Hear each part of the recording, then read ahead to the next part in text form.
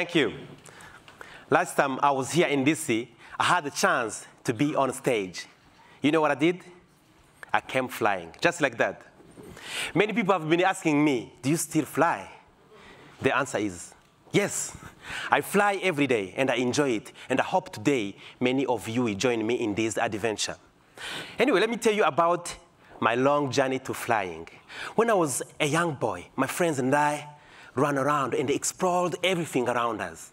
We climbed trees. We went deep into the marshland, and we jumped. We had a lot of fun. We'd go through the thorns, through the shrubs, just to see birds. I could tell you for hours about our adventures with birds, but today I want to tell you about one special bird, the gray-crowned crane. I remember watching them when I went to collect water for my family down at the bottom of the hill at the valley. This was a highlight of my childhood. We would watch them dancing, hear them calling. I always wanted to fly like them. You can't imagine how many times I made pretend feathers so that I can fly like them.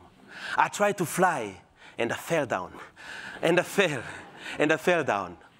I would go home with injuries, and my parents would ask me, Olivier, what happened to you?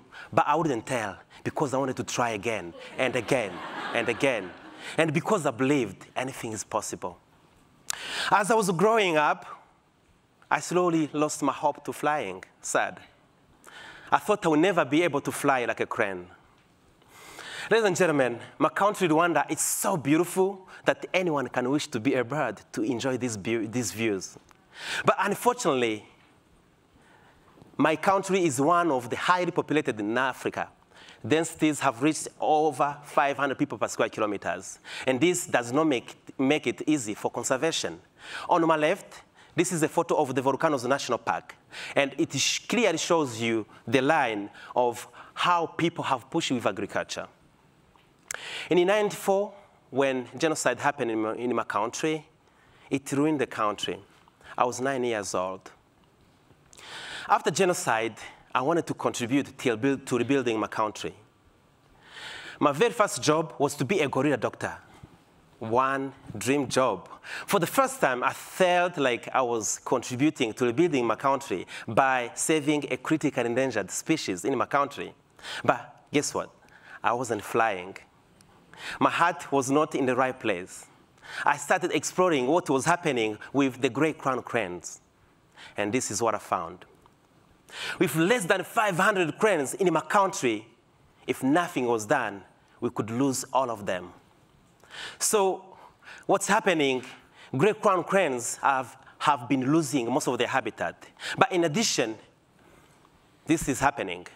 There is a huge demand for pet trade. Many people want to have them in their gardens, in hotels, as pets. So local communities, driven by poverty and lack of awareness, they are hunting, poaching, and selling to those who want to have them. So cranes, when they end in captivity, people cut feathers to stop them from flying. They never make good pets.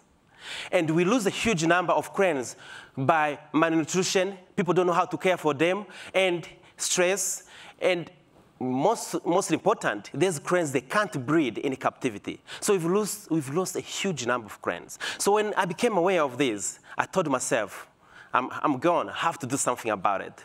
So that's when I founded an organization to help these cranes, with our ultimate goal to stop the illegal trade and remove all the captive cranes.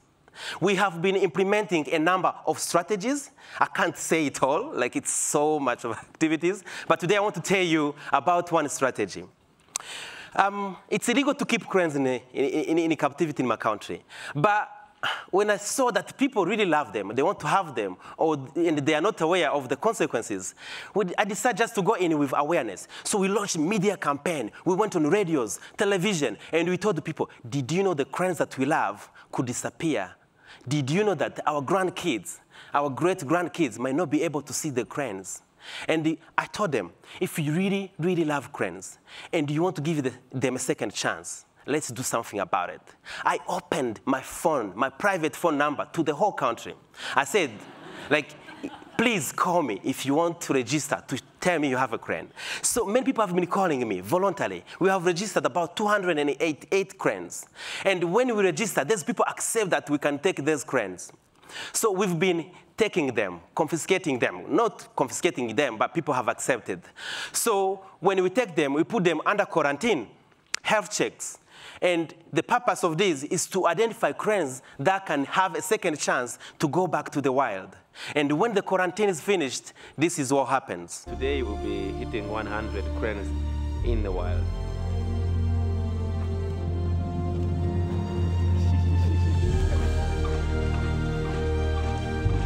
When you see them running and some of them flying, it's a huge relief. It's worth the effort. It's worth the hard work. Cranes, they like to flock up, to find food together, fly together. And every time I see them, it reminds me how, like, as humans, we need to work in a team. We can't succeed with everything we are doing without working together.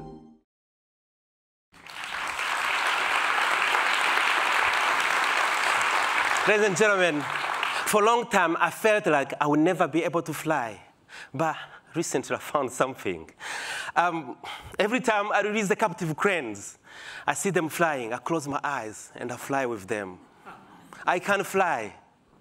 But I want to tell you something good that has been happening. We've released about 156 cranes into the wild, and these constitute 30% of the whole population of cranes in my country. And this is not only the only thing that is happening. These cranes, they're coupling, and they're having chicks. And this gives me the hope for the gray crown cranes in my country. Sadly, during the whole process, we've come across a huge number of cranes that are disabled. Many people have accidentally or purposefully broken the wings so that these cranes will never be able to fly. We have over 50 cranes that are in these conditions. But the good news, the government has given us use of 21 hectares in a capital city. And we want to transform this place into a crane area, Umusambi village. It's like a great crown crane village. And we want to build a huge environmental education center. We want to educate the large community in Rwanda. And this means we can achieve our goal of not having any cranes in captivity, and we can end the trade. So if you ever want to fly, if you have ever wanted to fly, please join me. Together, we can end the trade in great crown cranes. Together, we can give a hope to the great crown cranes. Thank you.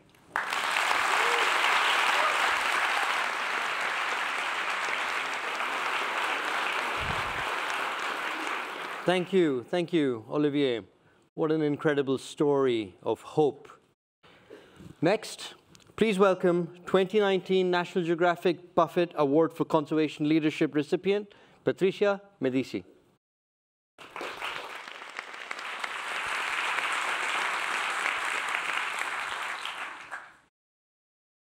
Hello, everyone. This is a tapir. This is a lowland tapir. This is the animal I'm passionate about. This is the most incredible animal on the face of the earth. I'm not open for discussion. This is the largest land mammal in South America. They can weigh up to 250 kilos. They're massive. They're gorgeous. They live throughout South America in 11 different countries, 21 different ecoregions, many different habitat types, forests, grasslands, floodplains. They're very plastic animals. They can be found in all kinds of habitats. They're closely associated with water. They're excellent swimmers. They're fantastic swimmers. They swim super fast. They're nocturnal, they're solitary, very, very elusive animals, very difficult to see a tapir in the wild, very, very difficult. They're herbivores, 100%. 50% of their diet consists of fruit, and when they eat fruit, they swallow the seeds, and they disperse those seeds throughout the landscape through their feces. And they have this major, major, extremely important role in shaping and maintaining biodiversity. And for that reason, they're known as the gardeners of the forest. So if tapirs go extinct, forests, habitats will be very, very different from what they are right now. This is a baby tapir. The watermelon, the cutest animal offspring in the animal kingdom. There is no competition, again, not open for discussion. what makes tapers so charismatic, it's pretty much the baby taper. So we use these pictures a lot. This is the problem. Not many people actually know what a taper is. Many people think this is a taper. This is not a taper. This is a giant anteater. Tapers do not eat ants. They do not eat termites. Never, ever. I told you, they eat fruit. The people who do know what a taper is, particularly in Brazil, they actually associate tapers with lack of intelligence. And that's a whole different problem. Because in Brazil, if you want to call somebody, let's say, stupid, you will call that person a taper. It's more or less like here in the US, like calling somebody a jackass. So that's a huge public relations problem that we're trying really hard, working really hard to try and solve. And it's only in Brazil, and we don't really know where it comes from. We're trying to figure that out. So since 1996, we have been working throughout the country in all the different biomes where tapers are found in Brazil. We have established research and conservation programs in the Atlantic forest, in the Pantanal, in the Cerrado, and right now at this very moment, we're establishing our fourth and final program in the Brazilian Amazon. And we work mostly outside of protected areas in private land where we're most needed. In each one of the regions, in each one of the biomes, we identify and make assessments of all the different threats affecting tapers in that particular region, which usually includes habitat destruction. Roadkill is a very serious problem for tapers throughout Brazil, throughout South America, pesticide contamination, and poaching. So once we have that information, once we finish those assessments, we have all the data we need to design and implement local strategies for their conservation in all these different regions throughout the country. And over the years, over the past 23 years, we have captured, we have radio collared, we have monitored hundreds of tapers throughout the country. So we have tons and tons of information coming in every day. And those pieces of information, they're extremely important to us to help us design those conservation strategies that I mentioned before, make them effective, make them realistic for each one of the different regions we're dealing with.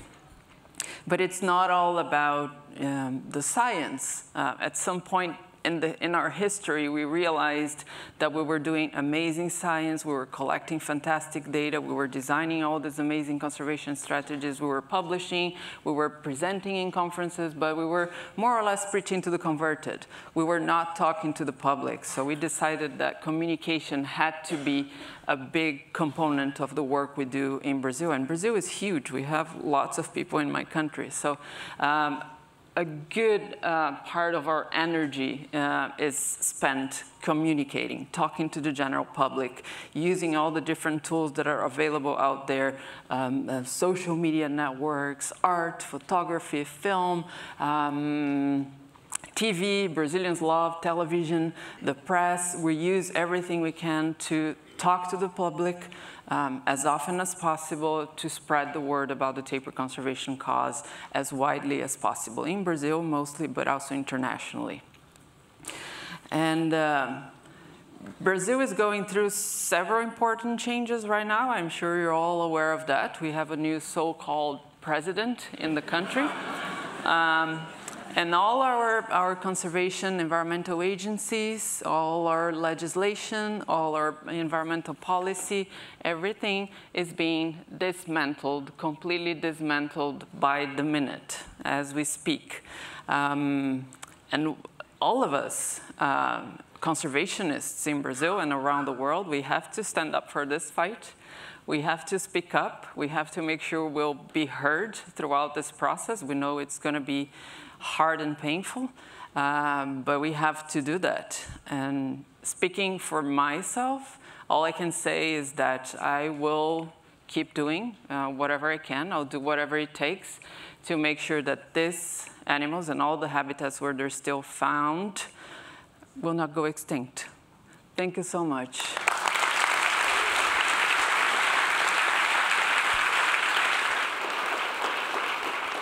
Thank you. Thank you, Patrcia. I'd love to go see a tapir out there in the wild. Wouldn't you? Yeah. So if you're joining us tomorrow night for the awards program dinner, you'll have a chance to hear even more about Patricia's incredible work. Our last speaker for this session is a very familiar face for many of you. We call him the Batman around here, because he really is the real Batman.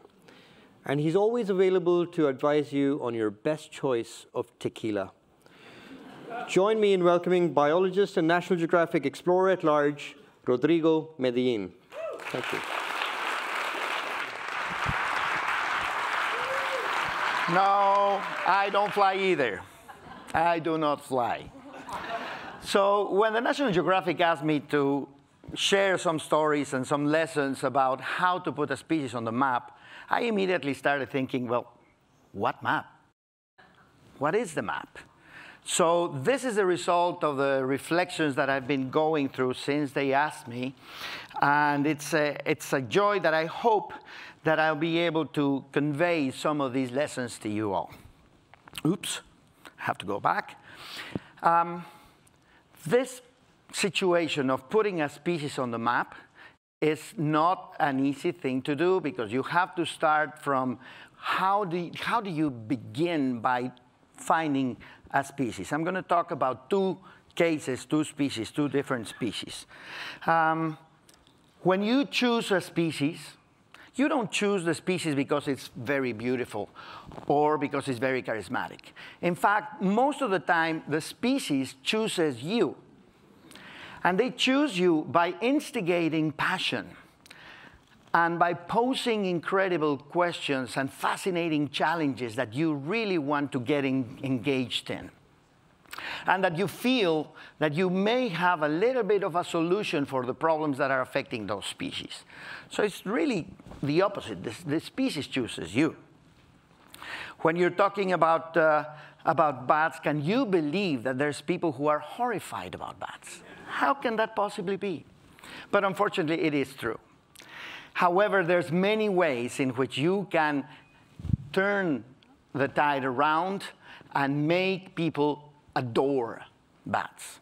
And I'm talking about when you're talking to kindergartners or senators or governors or whatever, local communities, anybody. You start talking about the ecosystem services that bats provide to you and to them, and the fact that bats touch every day of your life, and then they start figuring out, oh yeah, bats are not that horrifying after all. This is exactly the message that we need to convey.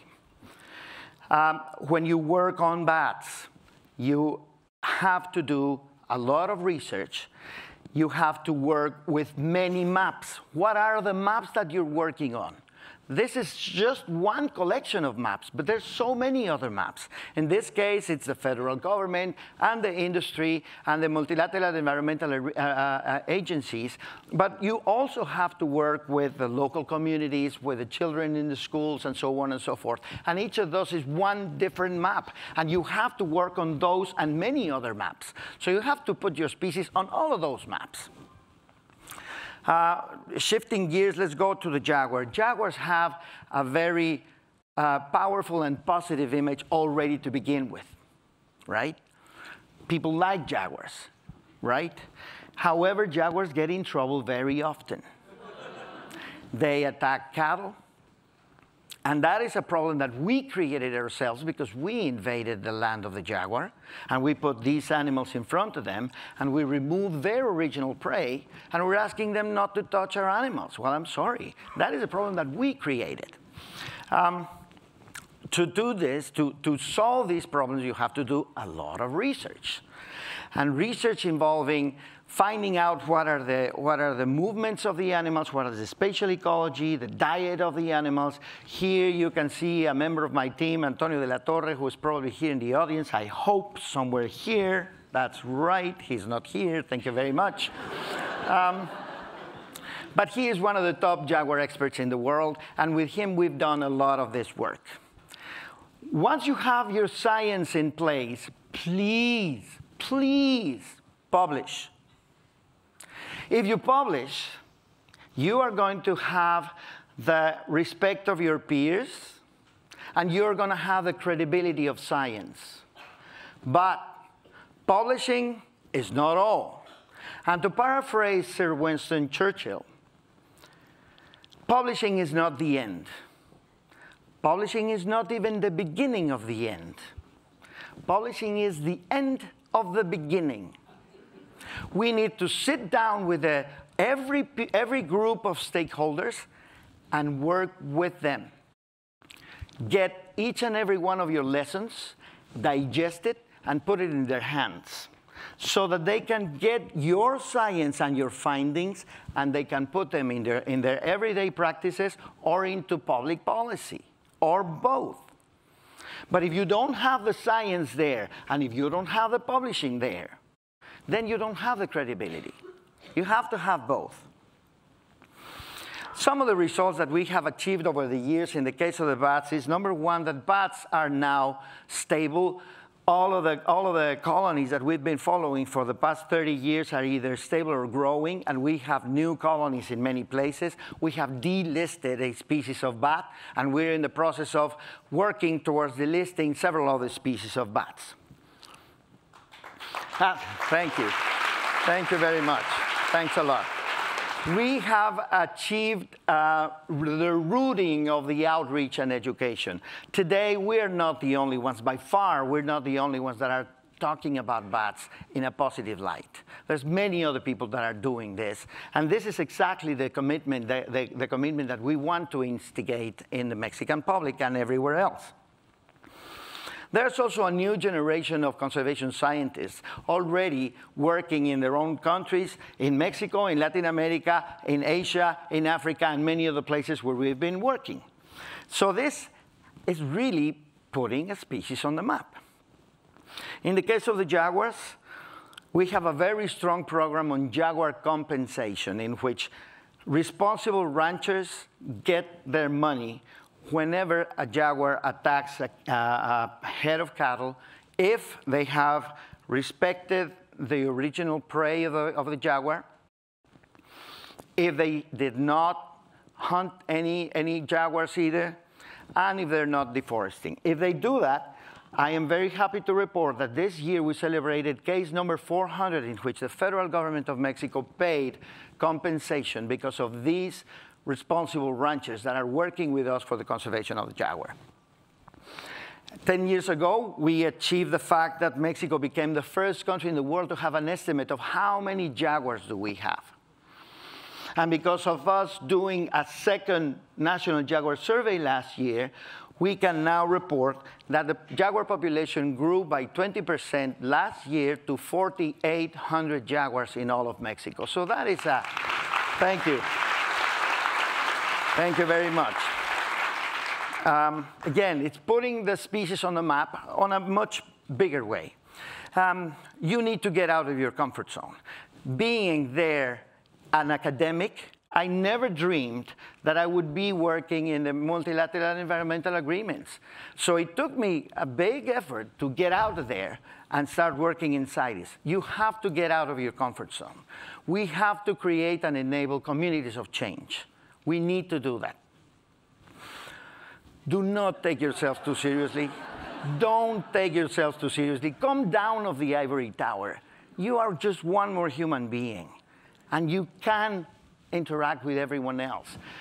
Having a PhD is absolutely nothing. Nothing. You have to come down from the ivory tower. Work with other sectors. Reach out. If you're an academic, work with the governments. If you're a local practitioner, work with academics, et cetera, and never ever give up. Thank you very much.